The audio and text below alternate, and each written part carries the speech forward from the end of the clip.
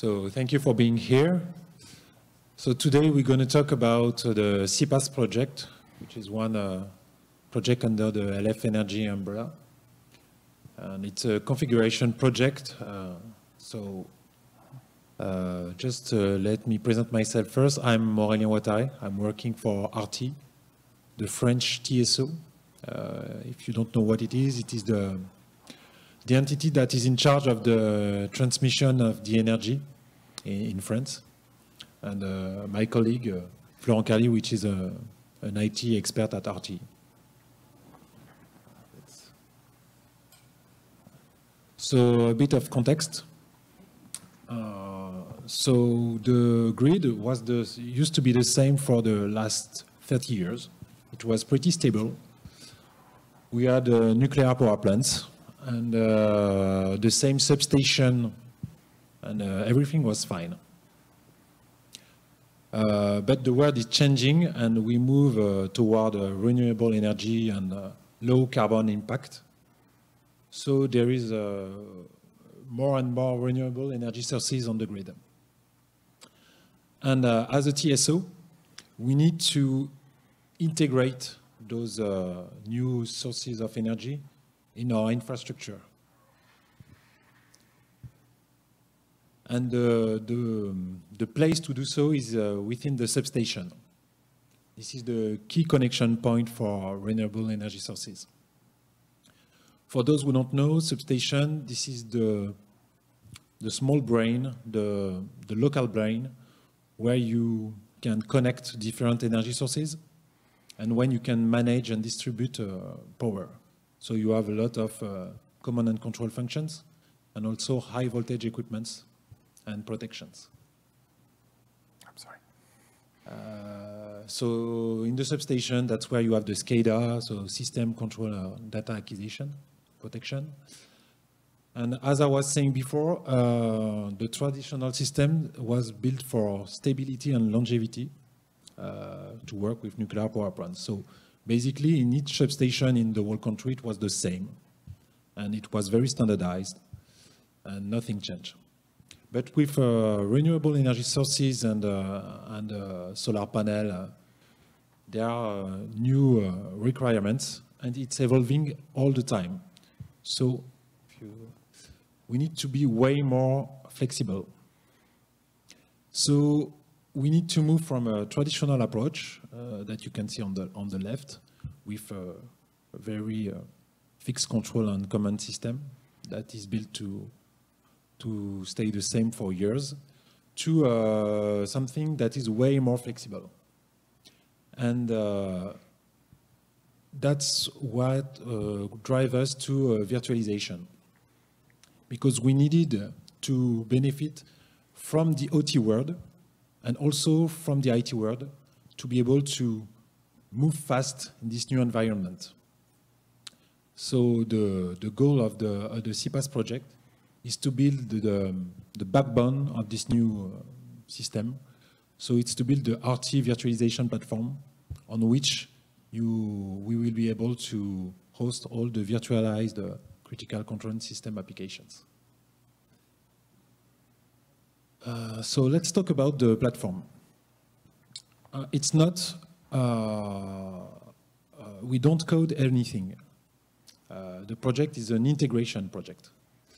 Everything already exists, from the hypervisor, KVM, preempt RT for Linux and real-time functions, pacemaker, CoroSync, CEF, and for the clusterization, and OVS for the network.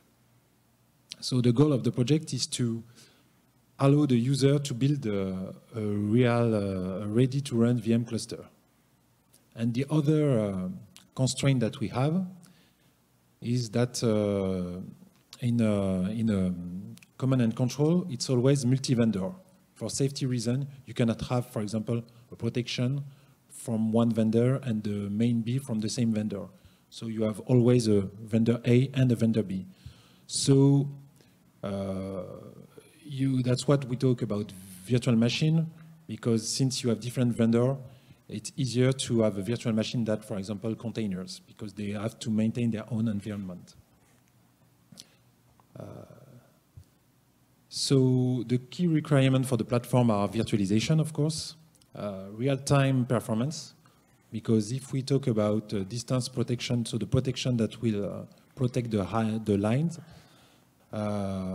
it works in real time. So when we talk about real times, the acquisition is around 250 microseconds, and the time of operation is around 1 millisecond to 3 milliseconds.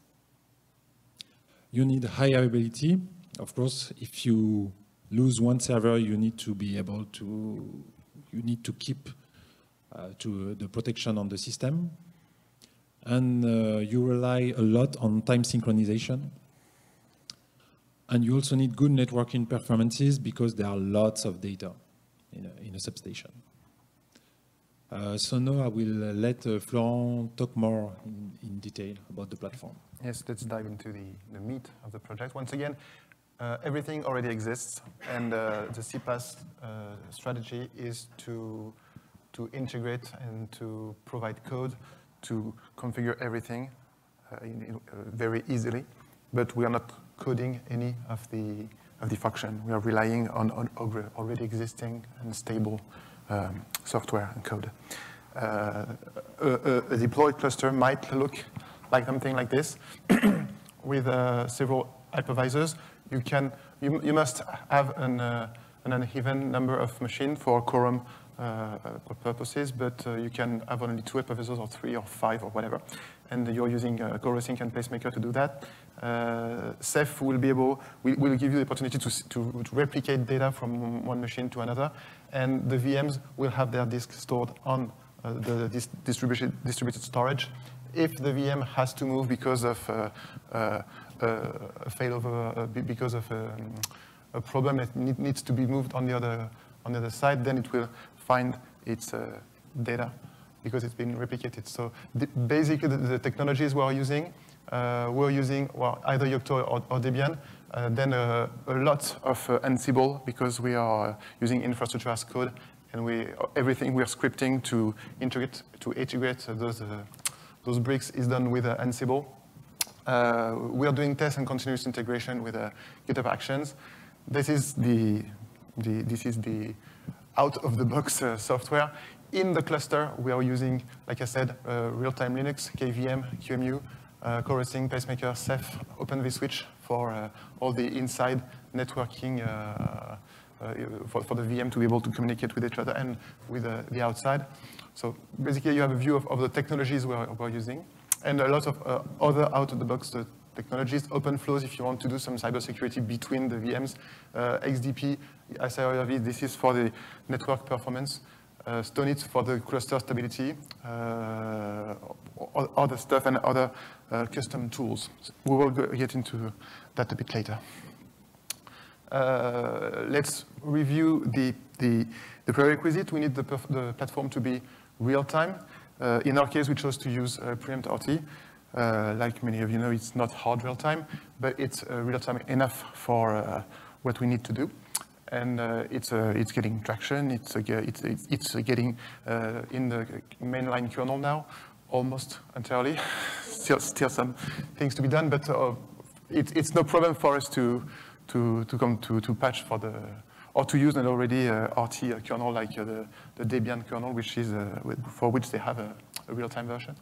Then we are using the preempt RT kernel, and then we are using all sorts of methods to do resource isolation.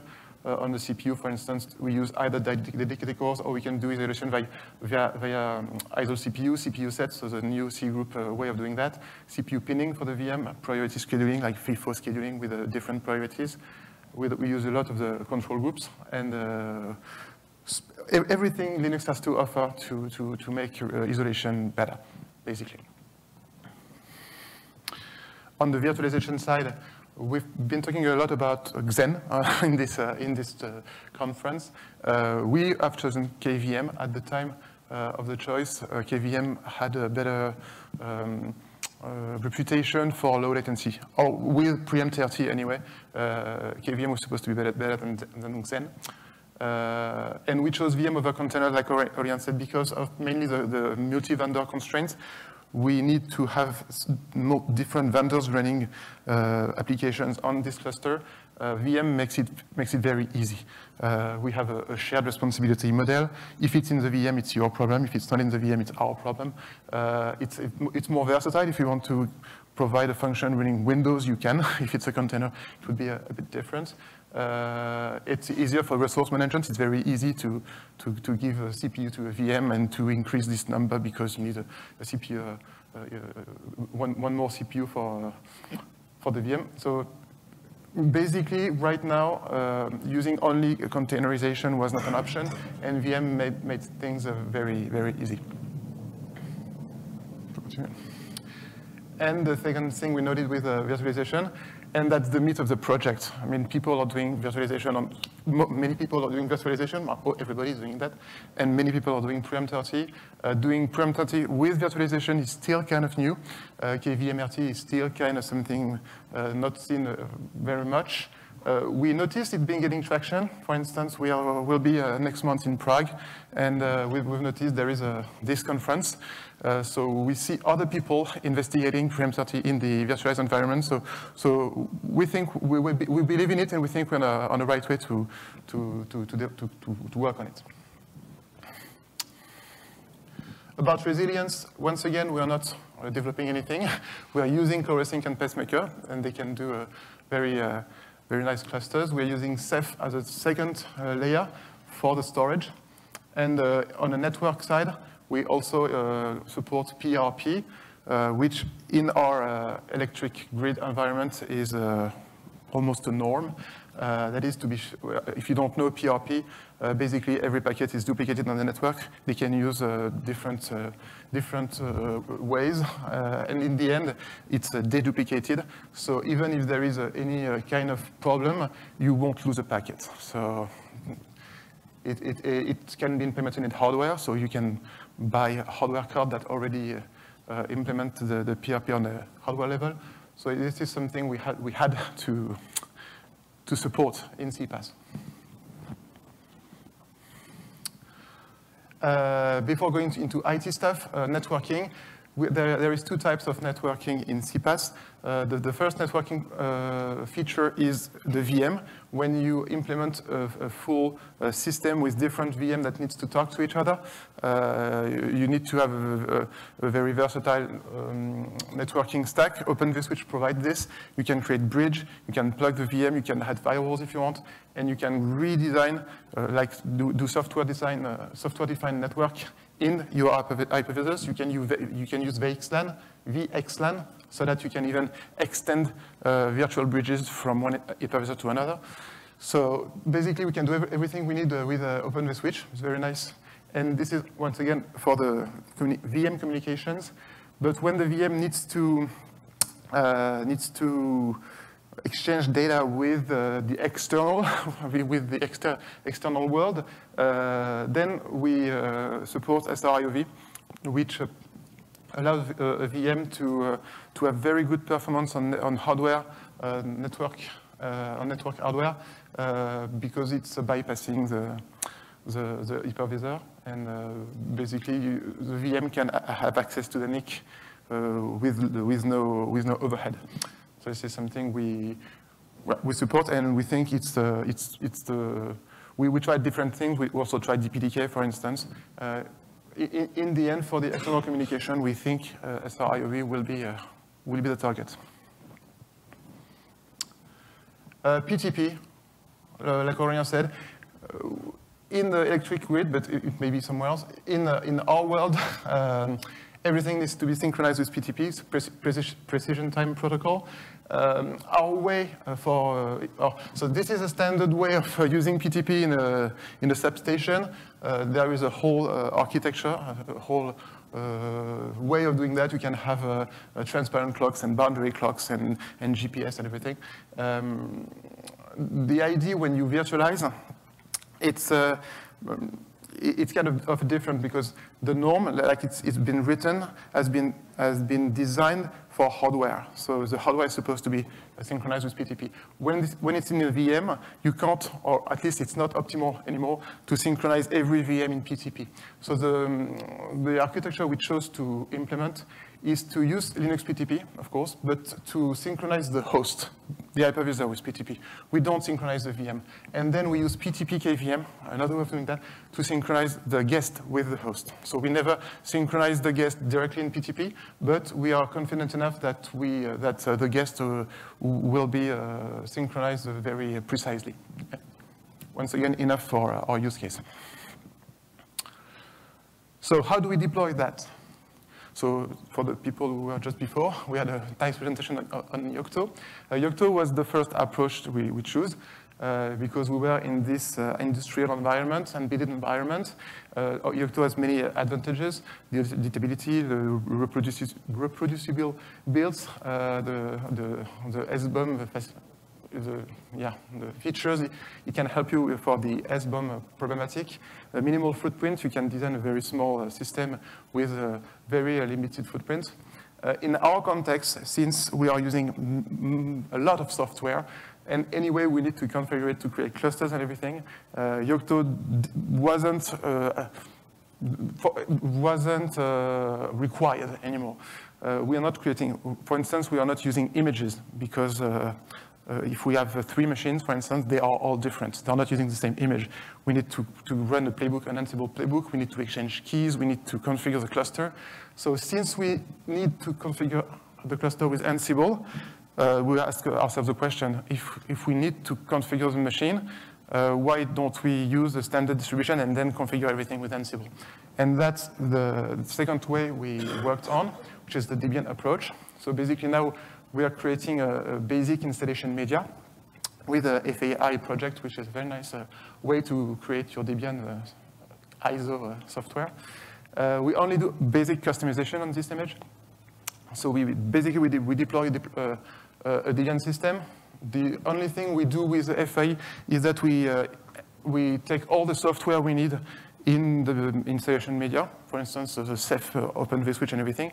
And so we can deploy the machine with no internet connection. So we create our USB key, for instance, with all the software we need, and we can deploy all our Seapath machine with one USB key and no internet connection.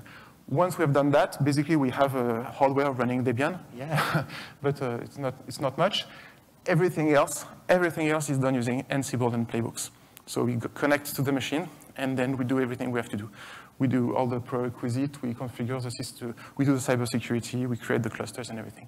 So this is the Debian approach. Just so you know, on the Seapath project, both branches are still maintained and exist. So yeah, customers who prefer Yocto can use the Yocto branch, and those who are willing to switch to Debian can also use the Debian branch. I myself I'm working on the Debian branch, so I know the Debian branch a little bit more. And what was that? Yeah, cybersecurity. So yeah, this conference is a lot about cybersecurity. So how do we manage cybersecurity in this project?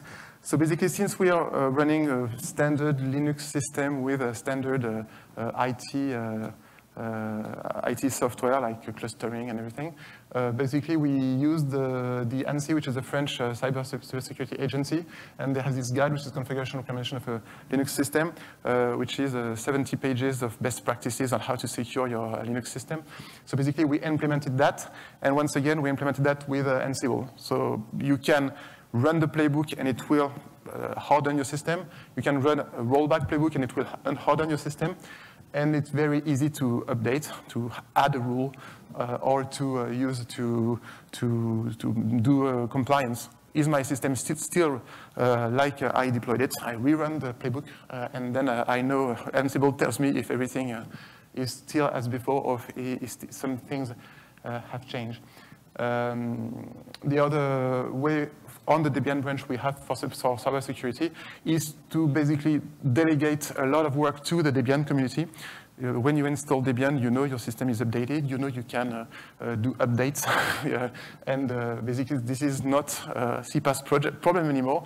We just have to provide a way to update the system, but if there is a patch to be installed, then apt update and it's working. So we found that it was a bit easier than Yocto. Yocto is to install a patch is a lot more complicated. You have to rebuild the image and then to deploy the image and then to switch, and you have to have rollback processes. And yeah, we think it's also in the interest of cybersecurity to move to Debian. So now IoT tooling. Because it's more than a POC, it's not just an R&D project where we want to try things and make them work. Just so you know, RT will be using Seapath in production in a few months. So we had to integrate it in our environment. And so we had to provide non-embedded solution, like for instance, how do you back up to your VM? How do you export your logs? How do you check the CPU if it's running at 100%? The administration, how to do, I don't know, cybersecurity profiles or whatever. So everything we call IT tooling, that is things that IT needs when they need to administrate the system. And so I'm going to show you in a few slides what we did for IT tooling. First thing is implement SNMP, which is a standard monitoring protocol.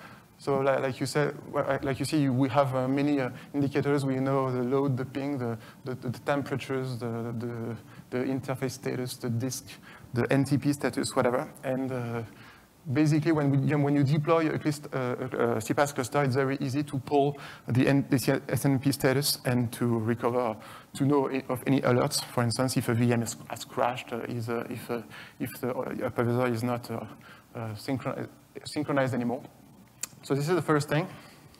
Second thing in logs is logs. We are able to export our logs to any log aggregator. For instance, this is Elastic. You can use Splunk. You could use a standard syslog server. So exporting your log is also something that we had to implement to make our system acceptable. VM backup, very useful. It can be, we can imagine in situation in which you upgrade a VM, it goes wrong. How do you roll back? How do you export your backup offsite? So once again, we developed on the Seapath project many tools to be able to do this VM backup, to provide the service, and to restore VM. We've used this a lot in development. For instance, when we want to clone a cluster, we back up all the VM and we restore them on another cluster. Works like a charm. For the SBOM problematic, since once again we wanted to be able to provide what's running, what are our dependencies on other software. Since we're using Debian, it's pretty easy. dpkg can list every package you have in the system and all the version.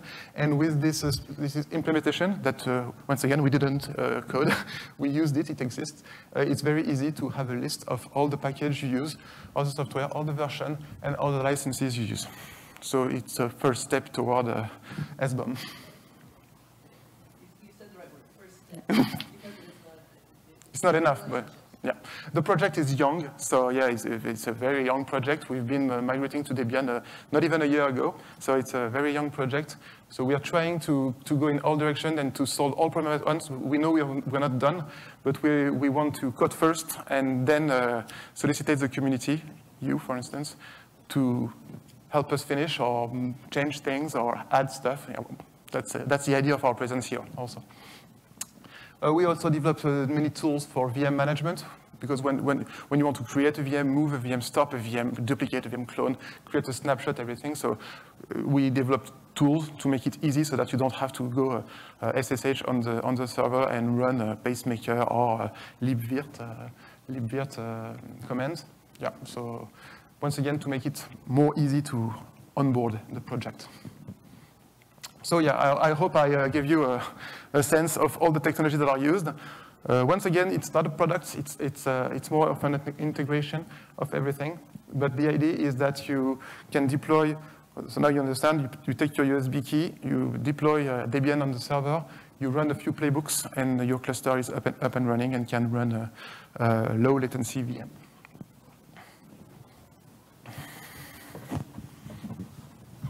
Okay, thank you, Florent. So as we said before, this project is going to be used in production.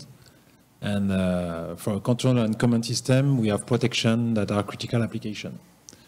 So, of course, we need validation strategies. And basically it's based on continuous integration and on continuous testing. So if you can. So we use the same approach as before. So as a test as code. So basically, as Florent told you before, everything is based on Ansible and playbooks. So we emphasize on automation, continuous testing, and playbook for the testing process. So for example, if you want to test one security requirement, you will add the security with an Ansible playbook, and you will test the security with a test that is launched with an Ansible playbook as well. And as it is an embedded project, you need to test directly on the targets. So the approach is when you do the continuous integration, you deploy your code, you deploy everything each time on the target. So there are two levels of testing. The first one is, I would say, Linux-oriented. So we don't unphase on the command and control. We just unphase on the Linux platform. So for this, each time there is a pull request on the project, we reinstall Seapath on a real cluster in our laboratory. And then we have maybe today 2,000 tests that are run each time. And each time there is a new functionality, we add a new test. And we generate a test report to assess for changes. And this way we ensure the reliability and the performance of the platform. So with this intensive testing, we are going to test, like I say, cybersecurity. There are tests regarding the cluster features. There are tests regarding the latencies. So yeah, we try to test each items. And if you have any ideas regarding those tests, feel free to contact us. We can add test to this. And the second layer is what I call the factory acceptance test approach. So in this, we use a very common approach that we use for command and control, what we call HIL, so hardware in the loop. So we have simulator, real-time simulator, that will simulate the high voltage network, so like the production, the solar panel, or whatever.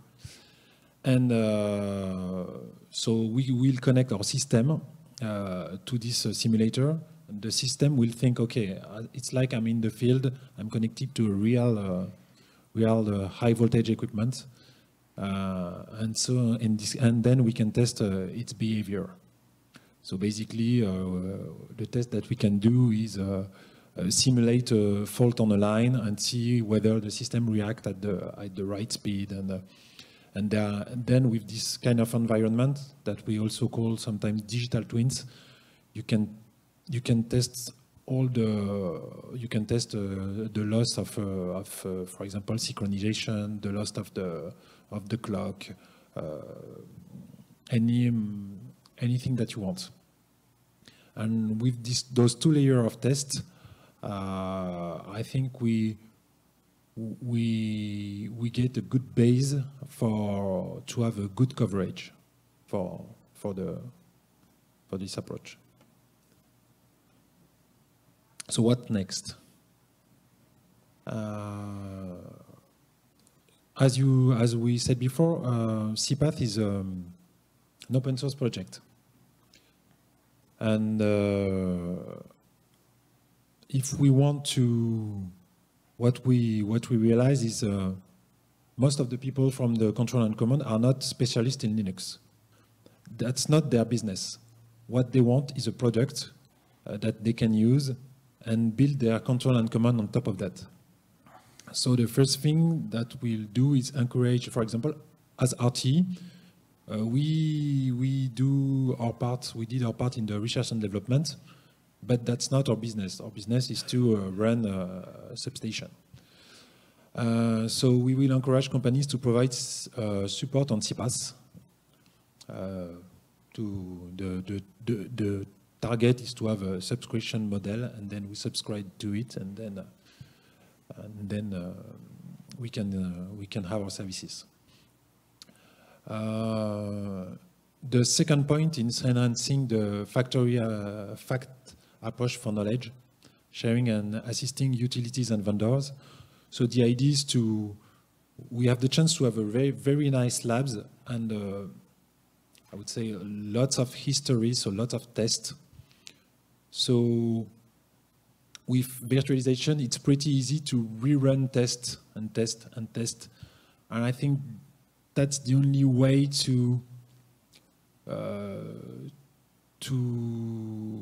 for everybody to accept virtualization. The only way to do it is to run dozens of tests, to have the system to run for 1 month, 1 year, 2 years without interruption on those platforms, and to show that it's reliable. So basically more and more testing.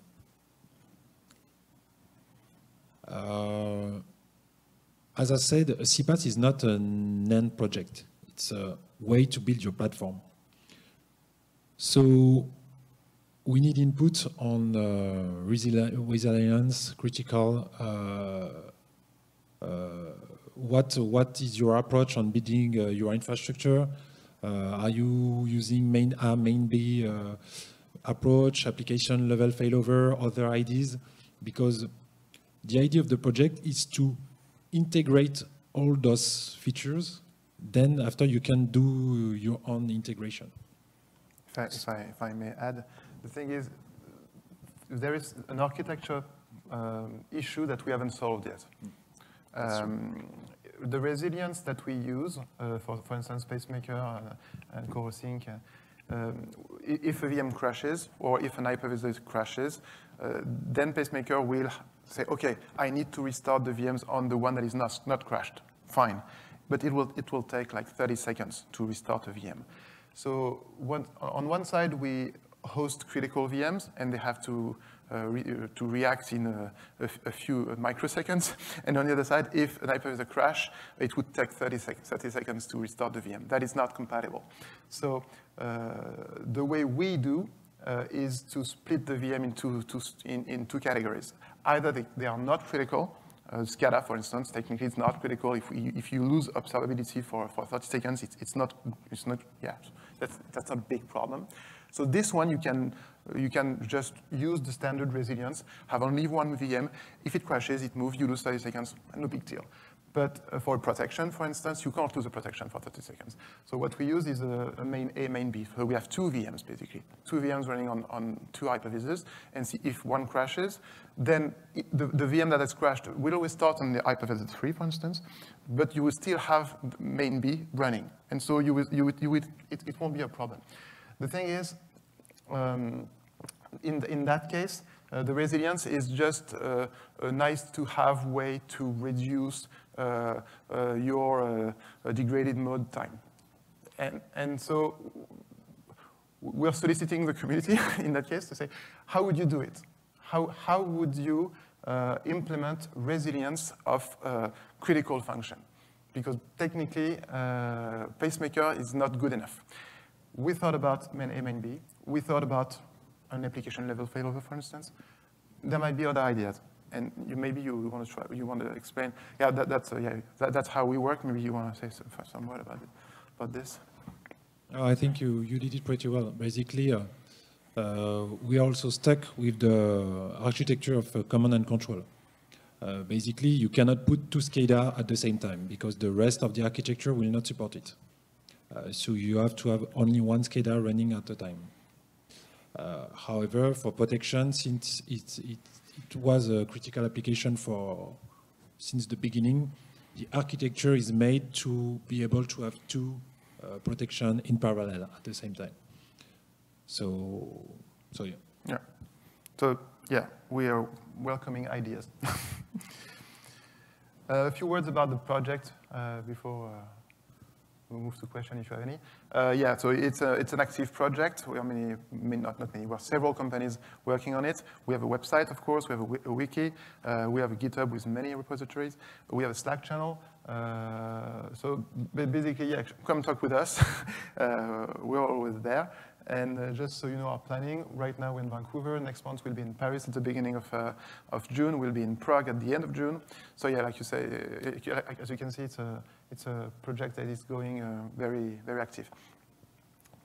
Thank you. Thank you. And if you have any questions, of course, we're there for still a few minutes.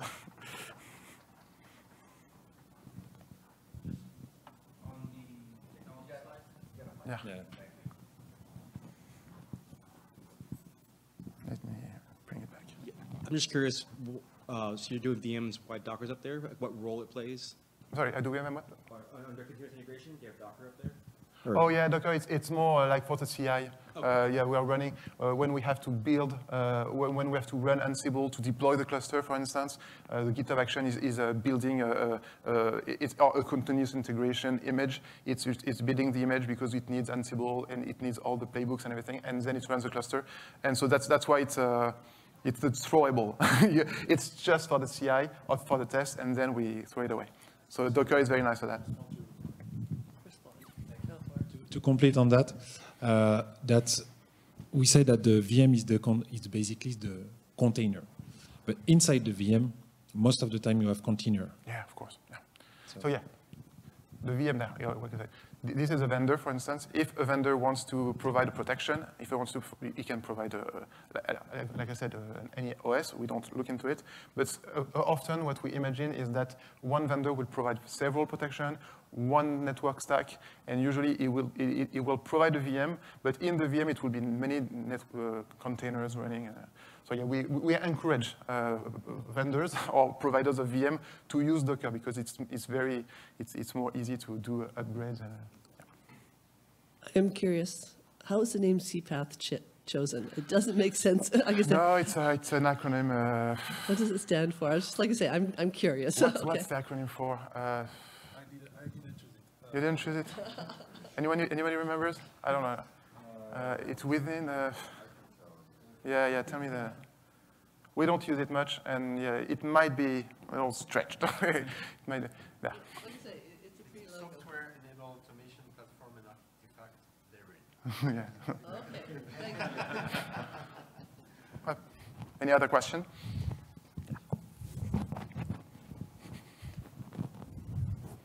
What is your observed drift with PTP KVM, and what is your tolerance for that? And what actions would you take if it drifts too far out on the constituent VMs? I'm not sure we observe a drift because since PTP is working all the time, it's always synchronizing. So if it is, it's the order is a dozen nanoseconds. That kind of delay.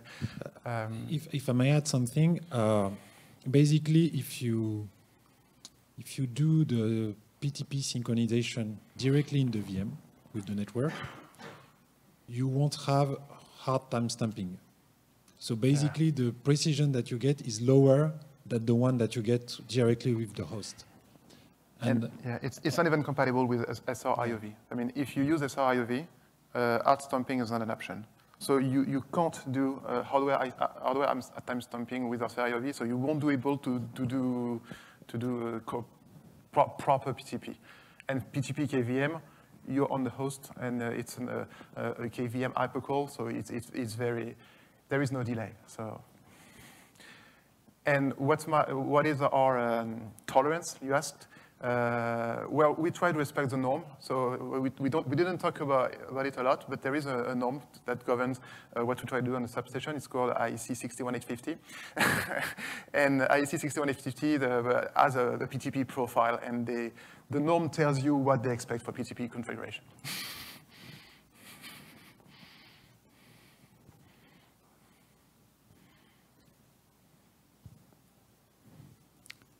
Well, then thank you, everybody, and have a nice day.